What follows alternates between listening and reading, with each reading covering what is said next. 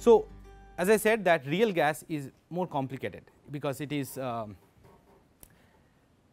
it's like an infinite series, right. We need several possible coefficients in order to express the profile the variations of the compressibility with pressure or volume. A simpler interacting system was proposed by van der Waals in 1873, actually before the real gas virial expression came. It was proposed by van der Waals to understand that how an interacting gas molecules would look like. So, what will be the equation of state for a simpler interacting system, not as complicated as real gas, neither as simple as an ideal gas, somewhat in between, a compromise. So, the compromise is done this way, that the first assumption is that we have P v equal to R T, right. This is with the condition that there is no interaction between the particles, and therefore, two particles can even overlap on top of each other. However, let us say we say that the particles cannot overlap on top of each other. So, they can be as close as touching each other. So, in that case one has to consider the volume B of the particles. Now, then overall volume of the system will become V 2 V minus B. So, this is a molar volume, this is molar volume of the particles alone, and this is molar volume of the system. So, then our equation goes to P V minus B equal to R T. Now, we rearrange this, we rearrange by P equal to R T by V minus B. So, this is one part of the correction from ideal gas, that we use a finite size of the particles, finite volume of the particles. So, imagine all the particles are touching each other, we will be able to calculate the overall volume, and that will be the volume of B. Actually, it is not quite, let us say volume of one particle is x, then there are n number of particles, it will be x n, that x n is equal to B. But even they touch each other, there will be interstitial spaces and all that. So, therefore, it is not equal, that is why I said it is not equal. So, anyway, once we have the volume, we can rewrite that. Now, second correction would be that if there is interaction among the particles. So, this is assuming no interaction, right. It is only assuming that they are like hard sphere, like two marbles, they cannot be on top of each other. Even if you bring them, it will be as close as touching each other, right. That is called hard sphere.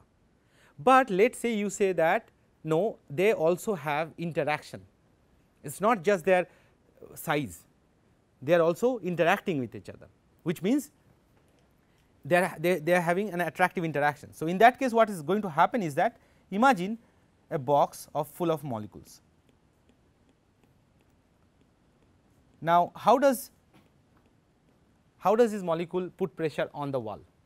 It put pressure because it goes to and hits the wall, it gives force on the wall, and force by area is the pressure.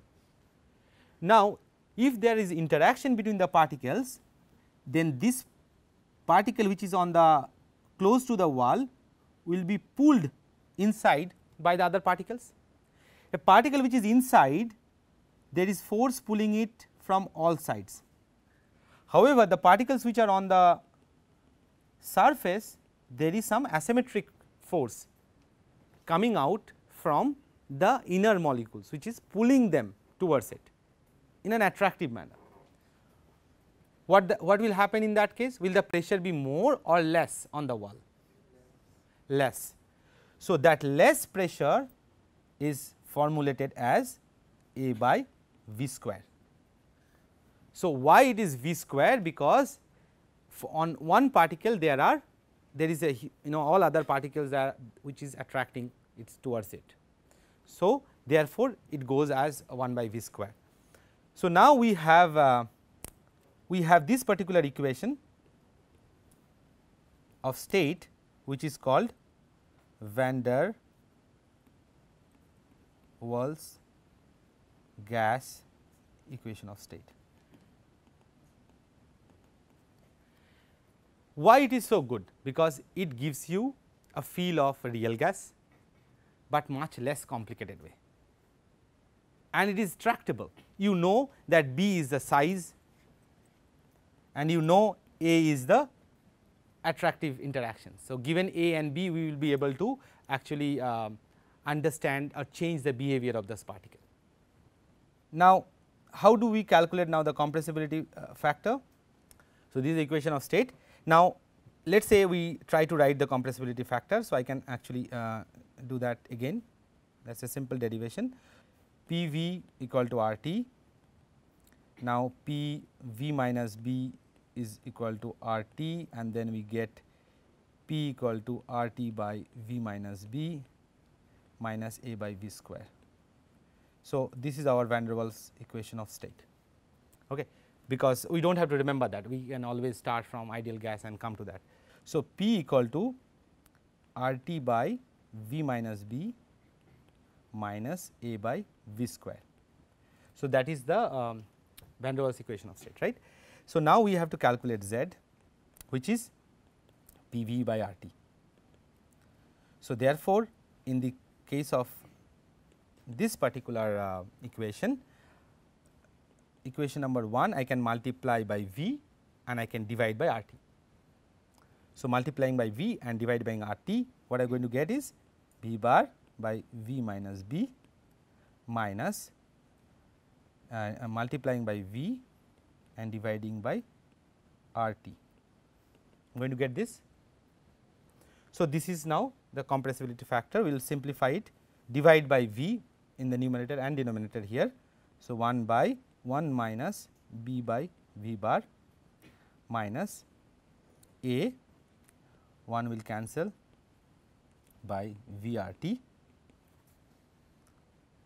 So, now we will have to use one trick, is that we know that 1 by 1 minus x can be written as 1 plus x square and things like that, right.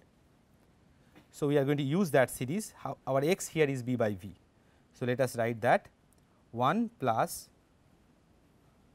x, which is B by V, plus B by V square plus dot dot dot minus A by V R t, which is 1 plus, now I have the V common. So, B minus A by R t multiplied by 1 by V plus B by V square and higher order. So, now we have written the compressibility factor in terms of the series that we were writing for real gases, right. So, now do you identify the B here? So, this is our B, I cannot write here. So, our B here is B minus A by R t, okay. So, what does it mean? So, it gives us a lot of information. First of all, we can always neglect anything higher order, second order or higher. We can always truncate it at the first order, which is 1 plus B minus A by R t into V.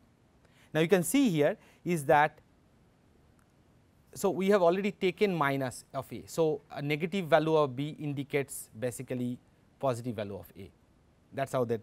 So, whenever the term A by R t is larger than B, we are going to get a negative B and we are going to see a dip, right. So, let us say at what will happen at low temperature. At a low temperature, this A by R t quantity is going to dominate, because temperature is in the denominator. So, at a lower value A by R t will be higher, and therefore, this term B minus A by R t will dominate, and therefore, it will become negative. Therefore, you see that at a lower temperature it was going down, but at a higher temperature A by R t can be neglected and you simply have 1 plus B by V, and B being positive quantity because it is a volume, it is going to always be positive, larger than 1, and that is what we saw in the real gases, right. So, B minus A by R t. So, let us see if I have that. So, this derivation is exactly here, which we have just now done. So, second BDL coefficient B is given here, which I have done. A is therefore relatively more important at low temperature and B is relatively important at high temperature, because at high temperature A by RT term is going to be neglected. So, therefore, B is more important at that value. And here, so now the thing is that van der Waals gas is not a real gas.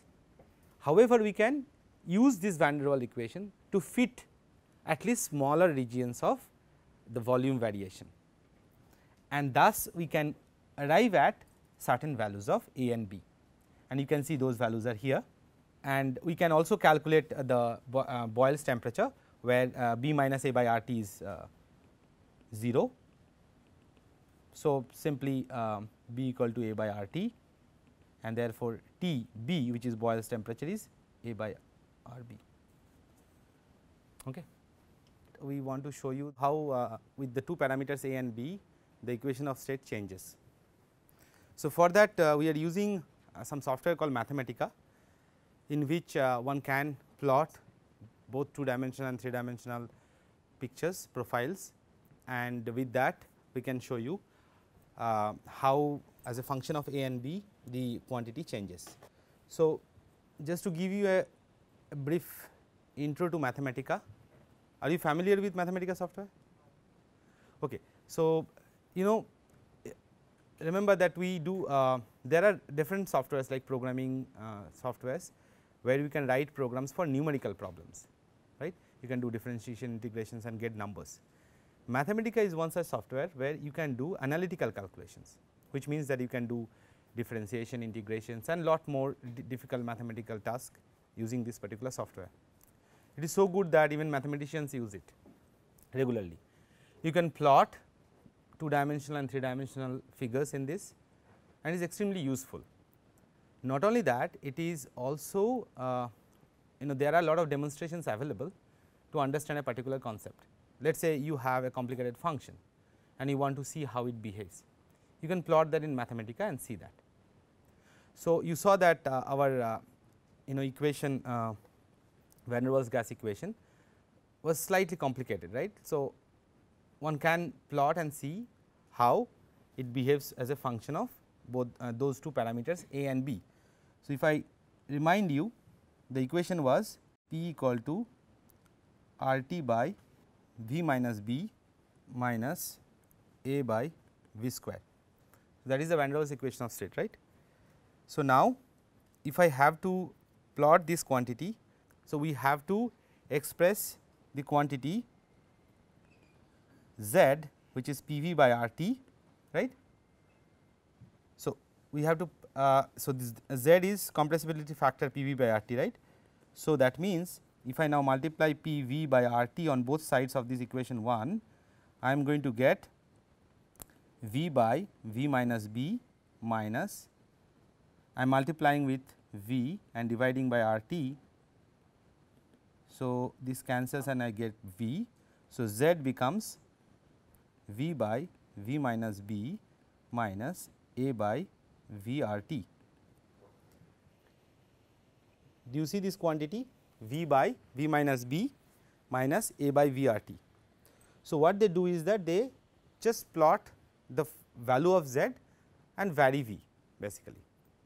You can plot the whole right hand side quantity, you do not have to really separate it out, right. So, you can plot, you can put value of V as 1 and 2 and things like that, and just calculate the corresponding Z value. Okay. So, when you do that, you get this expression which is shown in red color. Okay. So, what you see here is that for helium gas, you see that the Z value even for very low volume, it is above 1, because A is small and B is also small. Now, when you go to hydrogen, so when it is helium, A is 0.03, when you go to hydrogen it is 0.24, that means it significantly increases, right, almost 8 times.